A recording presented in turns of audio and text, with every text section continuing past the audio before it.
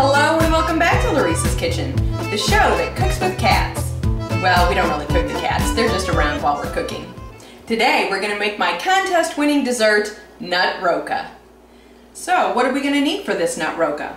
Well, you need a pound of butter, that's either 4 sticks or you can just buy it by the pound like this, 2 cups of white granulated sugar, 2 tablespoons of light corn syrup, and 1/3 cup of water. Now this is going to be combined to make your toffee. We're going to top it with 1 bag of good quality milk chocolate chips and about 1.5 cups of chopped nuts. Now I have slivered almonds here and those will need to be toasted on top of the stove first. Okay, if you haven't watched this show before, we toast nuts in a dry skillet over medium-low heat. Now we're going to let these toast until they turn brown and we're going to stir them or flip them occasionally. We don't want them to turn black because then they'll become bitter. Okay, I can hear these sizzling just a little bit because the oils are coming out of the nuts, so we'll go ahead and flip these.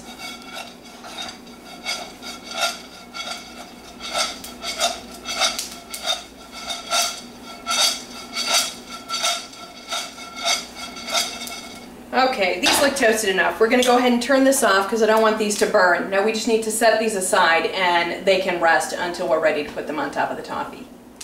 Okay, next we need to prepare our pan before we even get started on that toffee because we're going to be over there stirring the whole time and we won't have any time to prepare this once we get done. So I'm going to line a baking sheet, an 11 by 15 inch baking sheet with non-stick foil. Now the matte side is the non-stick side. Okay, let's get started making our toffee. Okay, the first thing we need to do is get this butter melted. Now I have this in my largest stock pot. Once we get all these ingredients in here, it's not going to look like much, but once the sugar starts boiling, it's going to rise up that pan and you'll need all that room. Now, just a cautionary note.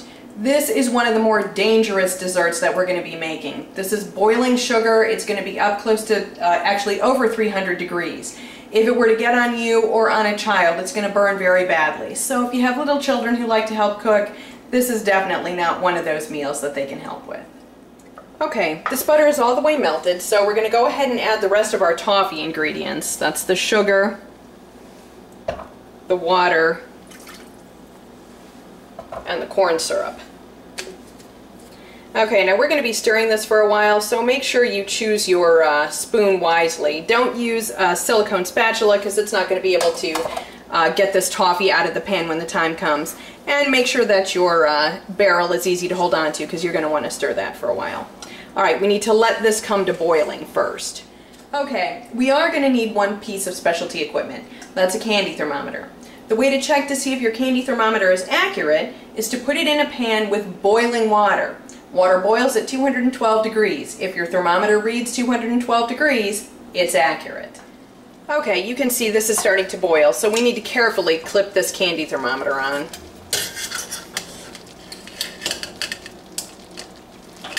Okay, now it just needs to be in a position where we can read it because we're going to have to see all the way up to 290 degrees. Okay, and continue stirring the whole time. Okay. If you found that you've accidentally used too small of a pan and your sugar is starting to boil over, just turn the burner off and let it go. If it boils over, it boils over. Let it all cool down till you can touch it and then you can clean it up after that. Don't try to clean it up while it's still hot.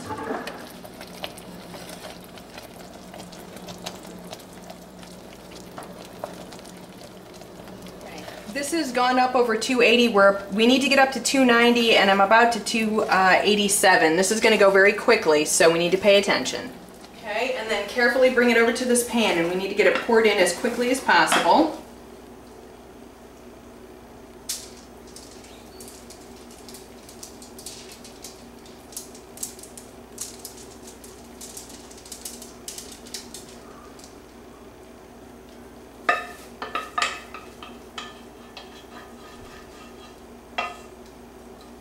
Okay, don't scrape because you'll scrape this burned stuff out and that's not good. Go ahead and get this leveled a little bit.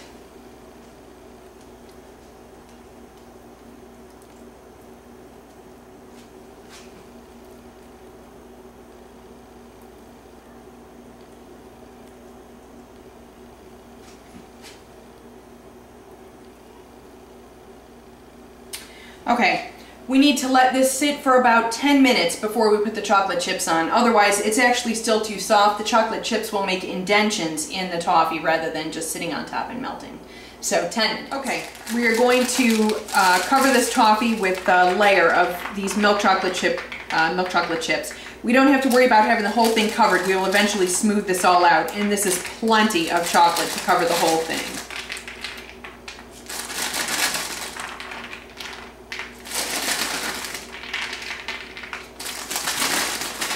Okay, we're going to let this sit until these chips melt, and then we're going to go ahead and take the offset spatula and smooth this out. And once we smooth that out, then we're going to go ahead and put the nuts on top. Now, this sugar is going to stay hot for a very long time, so you have plenty of time to work with this chocolate.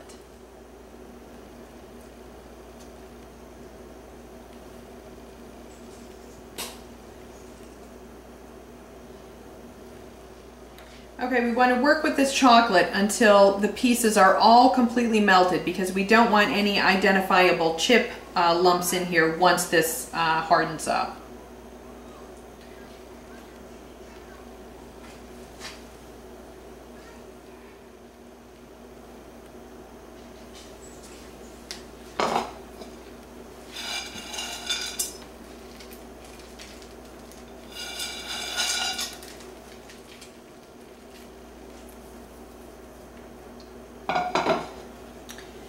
Okay, we need to let this cool until it comes to room temperature. That'll probably take 2 or even 3 hours. After that, it needs to go in the refrigerator so that it can completely cool down and this chocolate can firm up.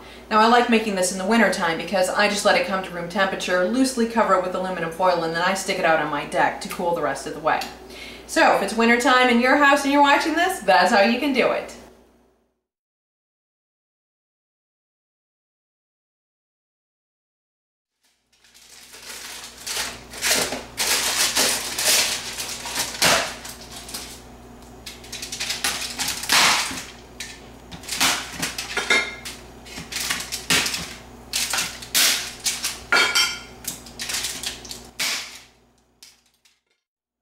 Alright, let's give this nut Rocha a taste.